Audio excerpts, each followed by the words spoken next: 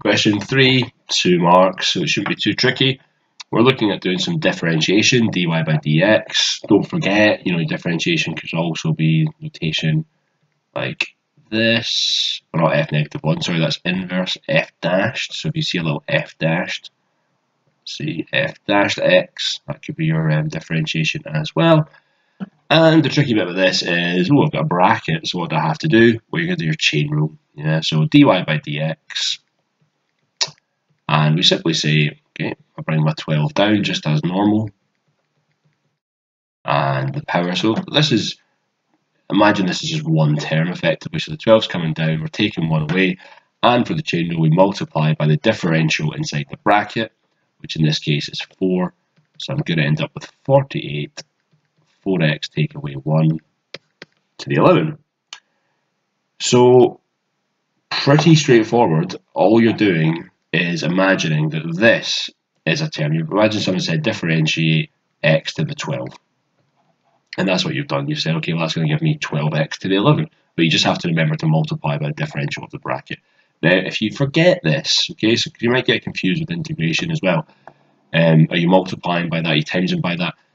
You can tell yourself a little story, which is that dy by dx is the same as dy by du multiplied by du by dx. So you think about it, then the du's are going to cancel out, yeah?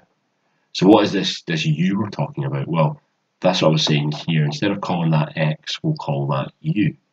Okay, so if I say that y is equal to u to the power of 12, I would differentiate that and say dy by du is equal to 12u to the 11. And I would also say, okay, well, u is 4x take away 1, because that's what the bracket is. And if I differentiate that, if I say, okay, du by dx, differentiating that with respect to x, is going to give me 4. And then, what do I do here? I multiply them together. So I'm saying I've got 48u to the 11, which if you take your bracket, put that in, you get the same answer. So when you do this, you can tell yourself a little story. That's absolutely fine if you forget. But as you start to do it more often, you should see quite a straightforward, bring your 12 down, take one away, multiply by the differential in here. But just have that in your back pocket, just in case you forget, because when you start the integration, you might say, oh, wait a minute, is this the divide one, the multiply one? Ooh. So that's a nice little way of imagining what's going on. Okay.